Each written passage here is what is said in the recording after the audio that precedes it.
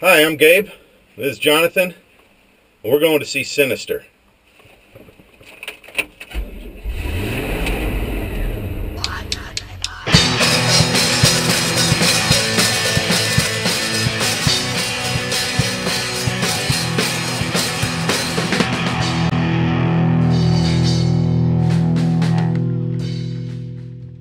Alright, so I'm really not looking forward to a whole lot. The horror movies that have been coming out lately have just kind of fallen flat for me. The one thing I'm really looking forward to is Ethan Hawke.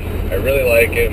Yeah. You know, for a while I just kind of thought he was pretty mediocre until I saw him in Training Day. That's what really changed my opinion about him. Let us gush about Training Day again. I know, the second time in a row. But yeah, so, you know, I'm excited to see him, but there's just kind of this whole slew of big actors getting on board with horror movies that just turn out really bad, like Hide and Seek with Robert De Niro. Yeah. Just horrible. Yeah, that was pretty bad. So I'm a little nervous about this movie just because of the track record for horror movies lately. Yeah, I hear you there. Horror movies have been really hit and miss over the last few years for sure. I'm simultaneously excited and terrified by the way they're billing this movie. They're billing it as being from the producers of Paranormal Activity and Sinister. That could be a ringing endorsement or a horrible condemnation of this movie, and I honestly cannot tell which it is. Because it could be that these producers are just uber scouts who find great talent, or it could be that the director's track record is so bad they had to bring the producers into it. Yeah, and I think you mean Insidious, not Sinister. Oh, Sinister is the one we're going to see.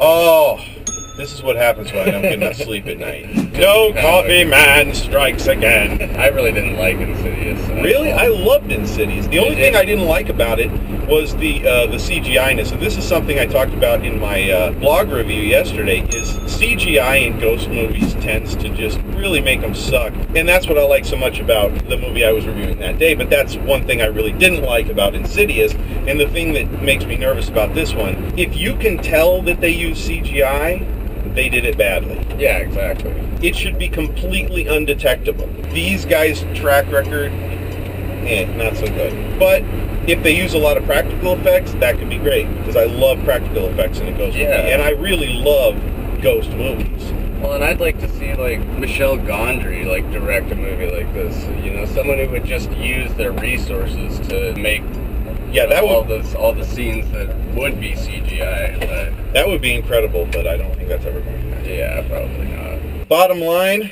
I'm keeping an open mind. I am not very excited, but I'm willing to give it a chance. All right. Yeah. Let's do this. All right.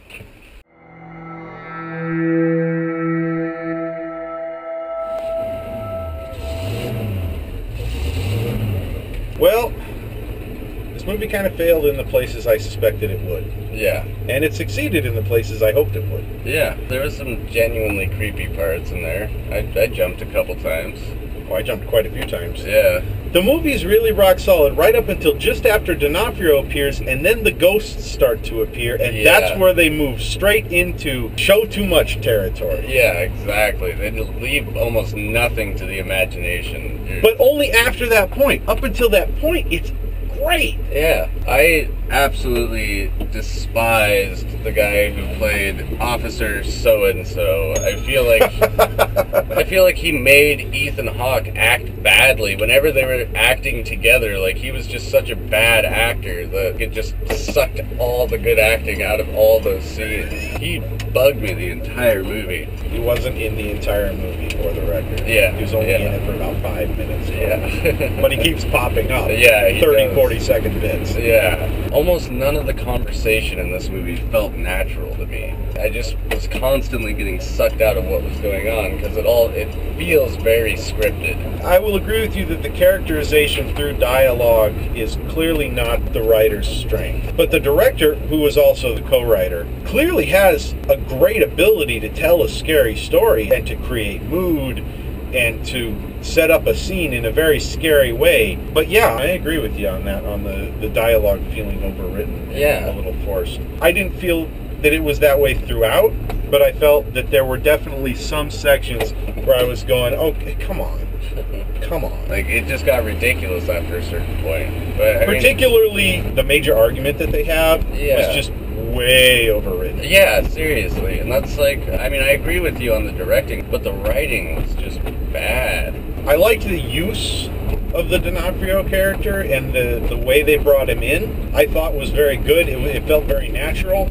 So I don't think the plotting was bad. I just agree with you. The dialogue was the real weakness there. Yeah. The scenes were well constructed. A perfect example, the opening scene of the movie, the opening shot of the movie. My thought was, when I watched it, my God, if the rest of the movie is like that, this is going to be an incredible movie, because the opening shot is so dark and so haunting. There's just this looming doom. I mean, once you see it, you'll know exactly what I mean. It's just the grimmest damn thing you've ever seen. Totally dialogue free. They don't say a word, and it is creepy. Yeah, quite disturbing actually. And you feel like that's going to set the tone for the whole movie, that opening scene. And a lot of the tone didn't follow with that setup. I don't know, just parts of it felt so ridiculous and they felt flat. It takes you out of the illusion. Like a scary movie, you should be involved the entire time, which is what makes a lot of them scary. I got pulled out of that movie just so often, too often for me to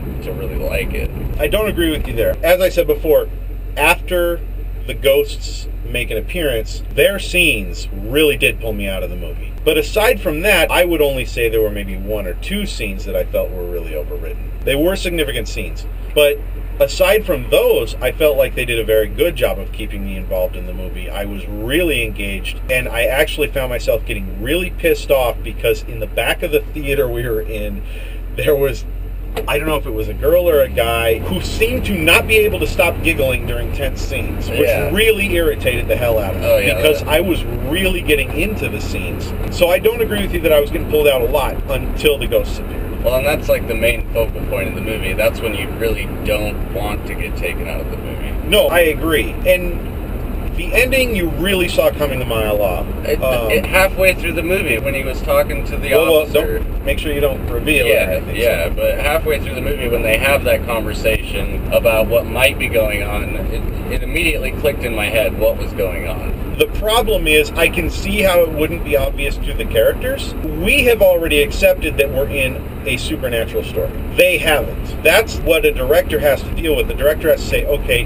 clearly the characters aren't going to be able to see this coming, but how can I set it up so that someone who has already accepted that this is a supernatural story, this is a ghost story, how can I set this up so that it's going to be scary and that they're not going to see it coming? And he really, but the whole end of the movie is just that whole overshowing thing. It's sex on the first date, you know. They seriously could have cut the movie off 2 full minutes before the final shot. Yeah. And it would have been 10 times better. Oh, yeah. So yeah, that irritated the hell out of me, but but I felt the director did a good job overall in keeping me engaged. First half or so of the movie, he did a really good job building up the mystery and getting you really intrigued with what's really going on. It's just, like you said, when he finally reveals what's going on is when it got really convoluted. It was too much, like just giving away too much, like pandering to people who, you know, like middle school kids and the high school kids who want to go see a horror movie. Like, yeah, I think this would be a good movie to take a date to or something. You know, it's a jumpy movie.